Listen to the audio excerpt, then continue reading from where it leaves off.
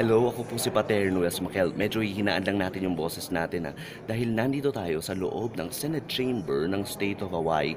Ito nga sinabitan pa nila tayo nung kanilang mga bulaklak. Papanoorin natin kung paano nila ginagawa yung kanilang mga session dito sa Hawaii.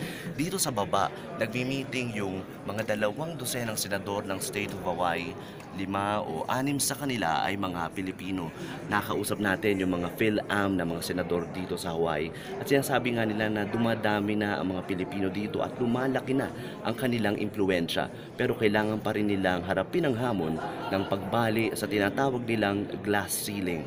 We have in fact made those inroads, and it just goes with competition as anything. Many Filipinos run for office, but not everyone win. When I first ran, I had to make a decision: am I going to use my family Filipino name and just go as Donna Kim or Donna Mercado Kim? And made that decision that I am going to use my Filipino name. I am going to let people know that I am Filipino as well. Because growing up, there was a time where you didn't want people to know that you were Filipino.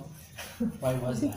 Oh, there was a stigma way back when I was growing up. If you were Filipino, your pants was too high, you didn't know how to dress. There was a stigma as a child growing up, which I believe no longer exists as far as I know. We cannot rest on our laurels. We have to continue to achieve more so that we can pave the way so that people can surpass what we've achieved. Yung dami raw ng mga Fil-Am dito sa Hawaii ay pagpapakita ng magandang relasyon ng Pilipinas at Amerika sa nakaraang mga dekada sa kabila ng mga patutsada ni Pangulong Rodrigo Duterte laban sa Amerika.